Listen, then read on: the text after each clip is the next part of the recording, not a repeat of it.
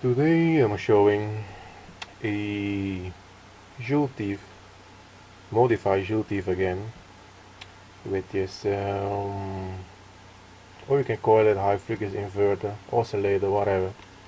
Anyway, it is basically the same as I used before, as you can see one of my previous video about these kind of things. This is off the shelf a Toroid. Let me put the lights out. It's off the shelf Toroid, tip 35.5, pot, capacitor. Capacitor here is all the output, 1 watt light bulb. The capacitor here is on the other output that goes back into the system. If I don't have it in place, I cannot do that. I can do it, but you will see what I mean. Gonna drive it on. It's a 12 point something. Yeah, let me put the multimeter on it. Totally forgot about that.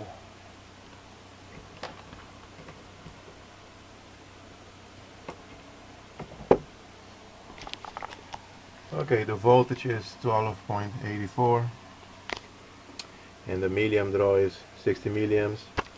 I can play with the pot and bring it down to 20 milliamps, but in this case I like to drive it around 60 milliamps.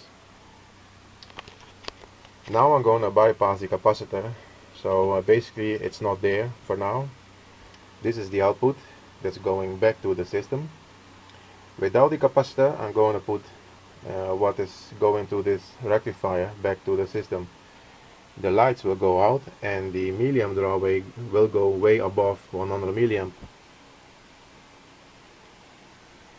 I think you guys can see that in one shot. Lights is out, milliamp way above 100.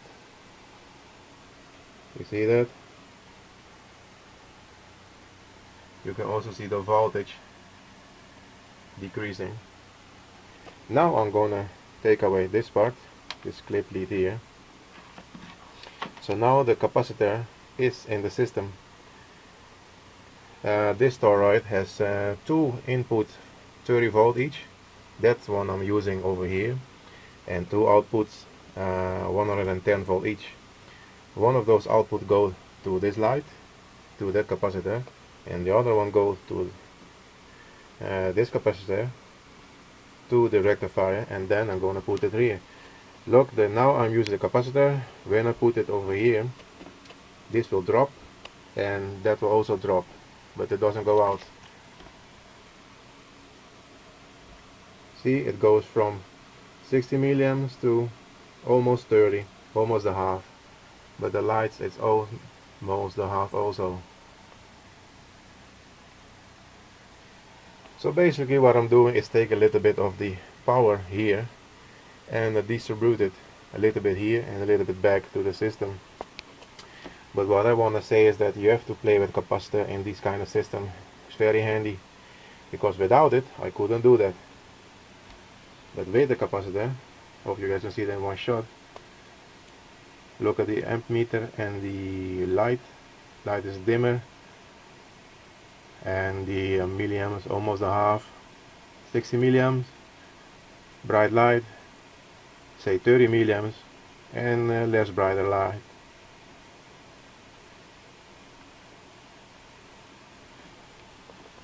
So that's about it.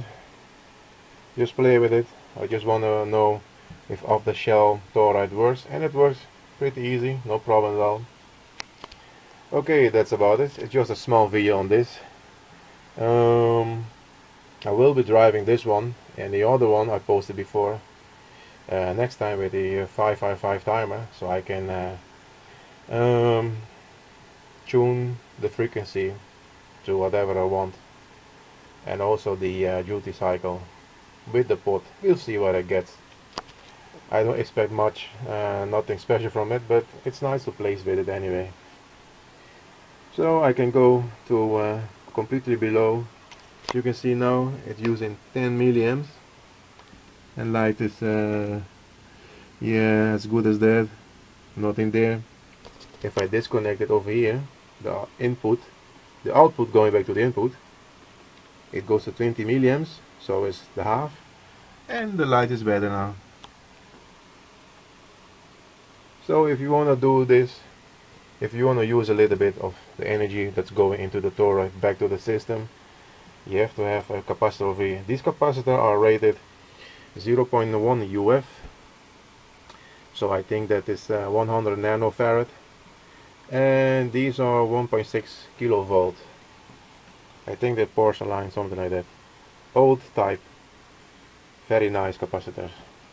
So I'm gonna show you one more time. Gonna bypass the capacitor now. I'm bypassing it. Putting it back here. Milliamps go a little bit higher. Not much now because it's lower, but the lights go completely out. No lights at all. If I go now to 60 milliamps, you can see the effect more better. 60 milliamps input. Good lights. No capacitor. It is being bypassed by this wire. You see, going way above 100 milliamp, maybe 150, I don't know, but the light is completely gone, nothing there. Okay, that's about it.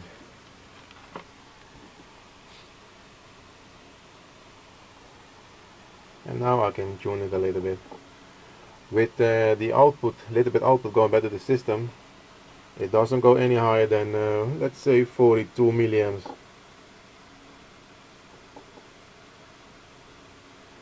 Okay, small video on it.